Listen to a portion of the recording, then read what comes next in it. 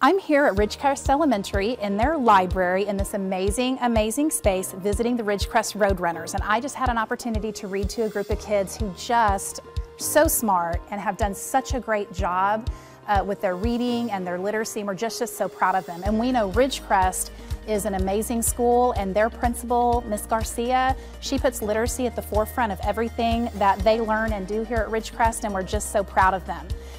As you know, our district goal is T24 for every child. And what that means is that we want every single child in our system, when they walk across the stage at graduation, we want them to be able to access whatever degree and whatever certification that they want to do post-secondary. But we know that the research says that in order to be able to do that, kids have to be able to read and write on or above grade level by the time they leave second grade and are ready to enter third grade.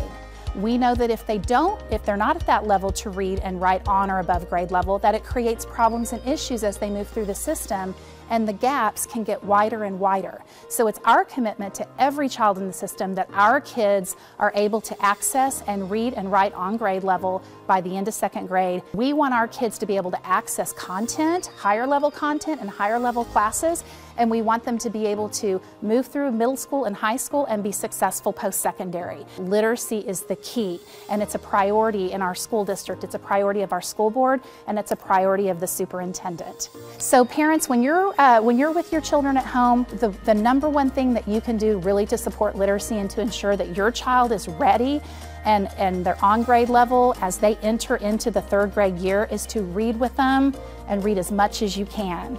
Some of these kids said they love dinosaurs, others said they love certain authors. It doesn't matter, but find that thing that you love most and that you're most passionate about and that you like to read about, and read about that.